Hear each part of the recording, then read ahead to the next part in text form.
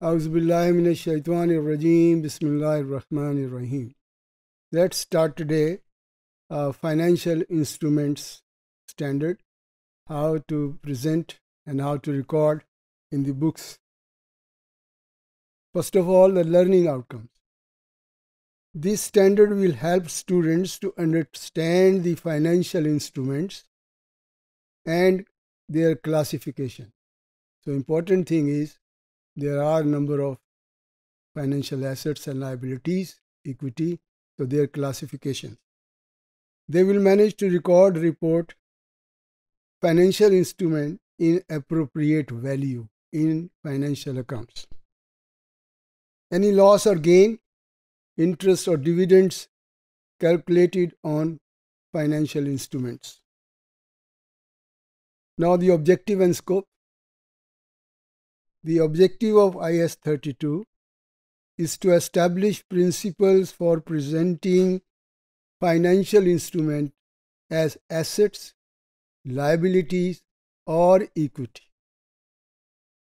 For offsetting financial assets, financial liabilities. It happens that you have financial assets, at the same time you have a financial liability. So you can offset it. It applies to the classification of financial instruments for the prospects of issue of financial assets, financial liabilities, and equity.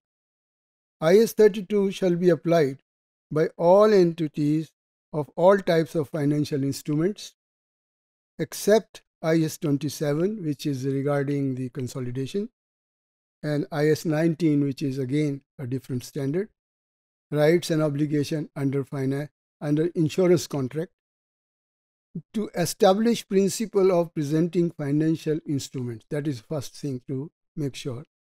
Then the definition of financial instruments, classification of equity versus financial liability, compound financial instrument. This is an instrument where you have two things together, liabilities as well as equity. Then treasury stocks, the treasury shares, and then offsetting.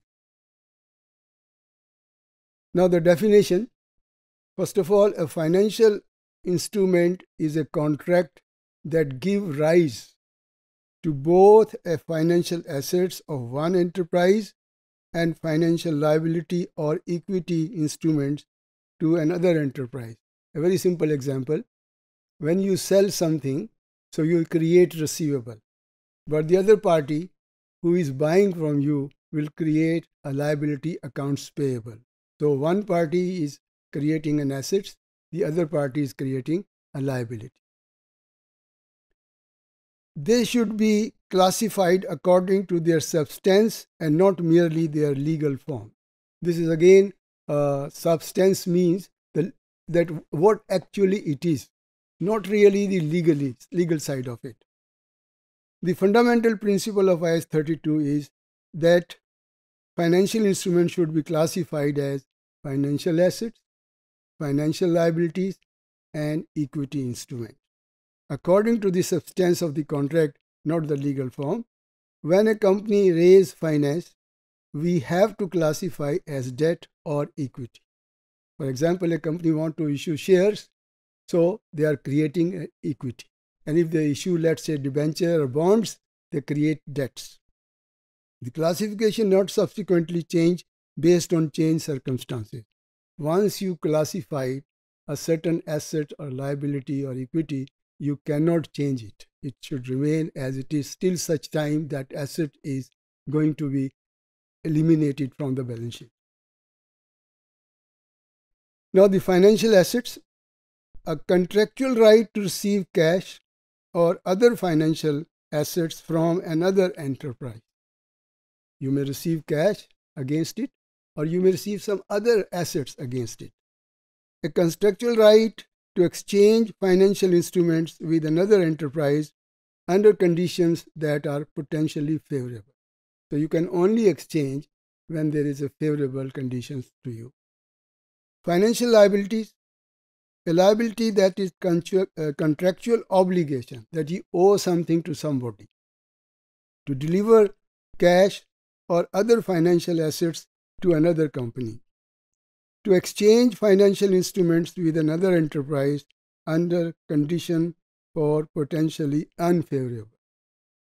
Now, equity instruments, any contract that evidence residual interest in the assets of an enterprise after deducting all of its liabilities.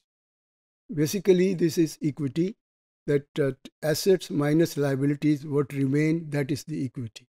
So equity is separately shown, not as a liability. It's, although you may say when company issuing shares, so they are accepting a liability that they are taking the money from you and they're supposed to pay back, but not like that. Equity you cannot claim from the company. If you don't like to continue with the shares, you can sell it in the market, but you cannot force the company to pay back your money. So that's why it is not a liability of the company, it is equity. Thank you very much.